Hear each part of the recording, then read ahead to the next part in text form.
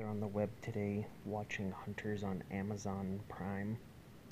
I just watched the first episode tonight, and it was kind of a long episode. It's about an hour and a half long.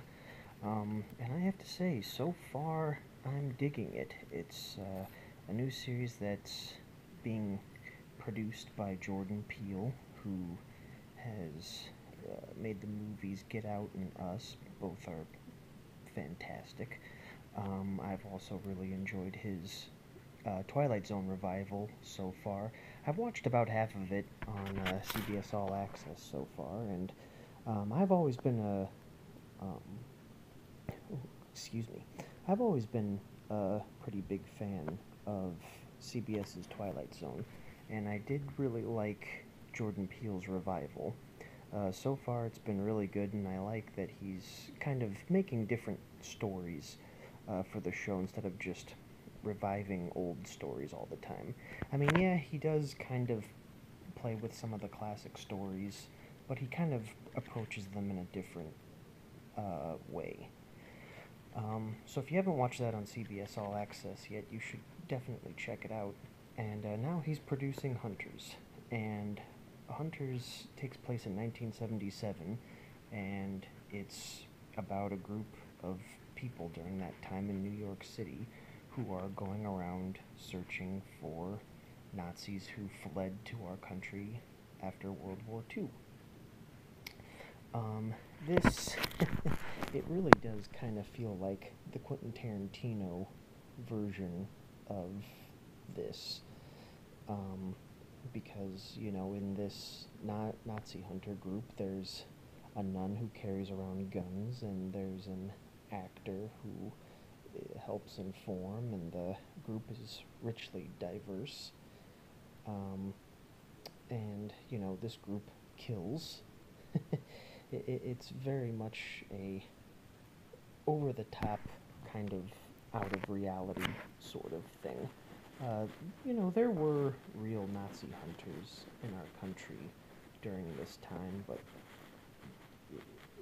it wasn't a really flashy group, and they obviously weren't going around just killing people. They were arresting them and putting them to justice and letting the courts take care of the Nazis that way. It wasn't just shooting them up and everything.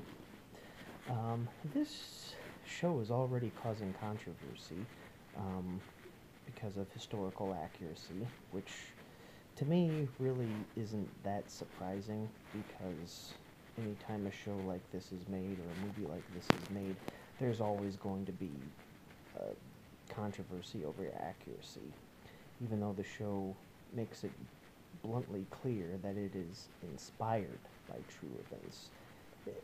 That's not even the same thing as saying that it's based on a true story. It's inspired by, which means they took inspiration from a real situation or a real piece of history, and they did their own thing with it. That's basically all it means when somebody says that something is inspired by something else. It is not a frame for frame acting out, it's not a complete redo of history or anything like that. It's something that's inspired by history, and they went and did their own thing with it. So yes, a lot of liberties are made in this first episode, and I'm sure that's going to be a pretty big theme moving forward in the show.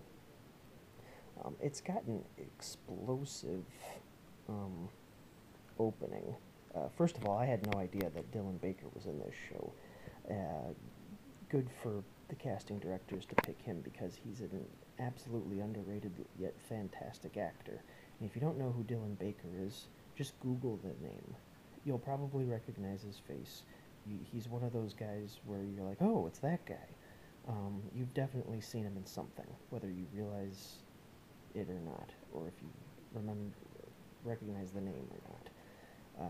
He's hosting a barbecue, and it's all nice, and he runs some sort of American business, and he invites a new secretary over, and he brings his wife, and the wife is an immigrant from Poland, and she starts to recognize him, and she starts to get very tense, and she's begging everybody to call the police.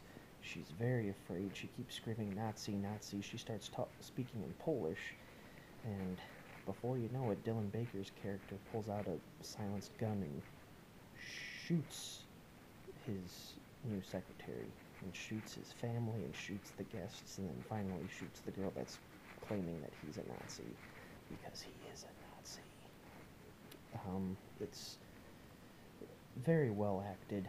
It creates kind of tension out of something very small. Um, it's a really quick scene, but it's very, very effective. Um, we we kind of follow the story through Logan Lerman's character. He plays Jonah Hilderbaum, and he seems like a regular guy living in New York City. He sells drugs to keep a roof over him and his grandma's head.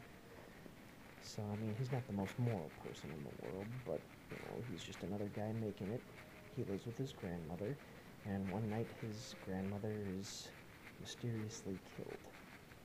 And, they're a Jewish family, and he starts trying to do a little investigation of his own to find out why his grandmother was killed and who killed her. And this eventually leads him to meet an old friend of his mother's named Meyer Offerman, who's played by Al Pacino. And Al Pacino, he really proves why he's one of the most influential actors of our time, because he's this little Italian guy, but he proved in Scarface that he can become Cuban, and here he proves that he can become Jewish. He just slips in and out of roles like it's nobody's business, and once again, he's just a whole lot of fun to watch here. He's very, very, very good. And, I've liked Logan Lerman and other stuff. And he's good here, too. Um,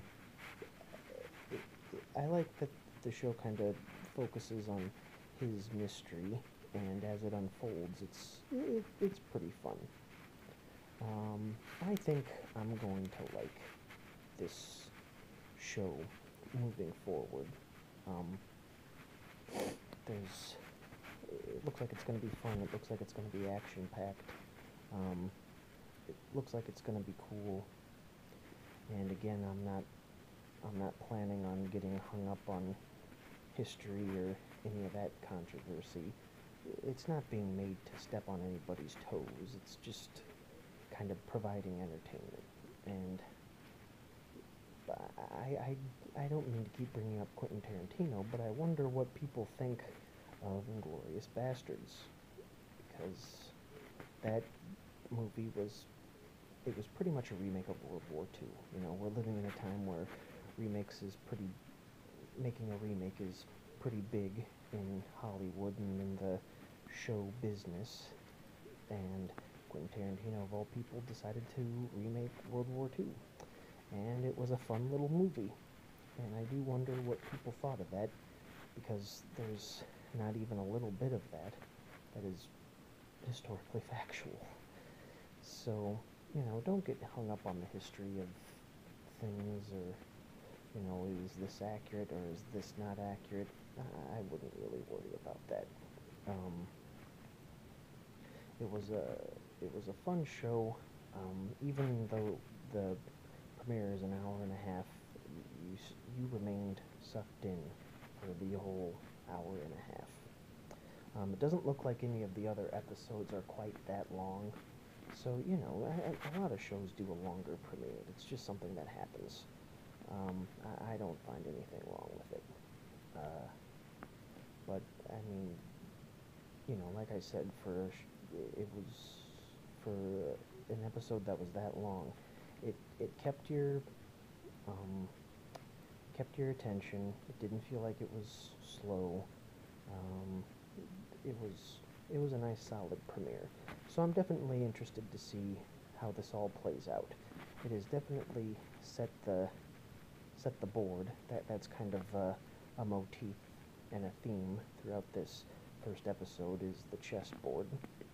So I'm sure that's going to be a big deal playing into it. in future episodes. So it's definitely set the board. The pieces are moving, and it'll be interesting to see where this goes from here. So, if you're thinking about watching Hunters on Amazon Prime, I think you should based on the first episode. I'm gonna power through these, and we'll see how the rest of the series is. I mean, it could fall off and be a pile of shit by the end. We'll just have to wait and see. But it does have a pretty awesome premiere. So we're gonna watch the rest of this, and I'll let you know how the rest of it is. But if it sounds good to you, you should check it out.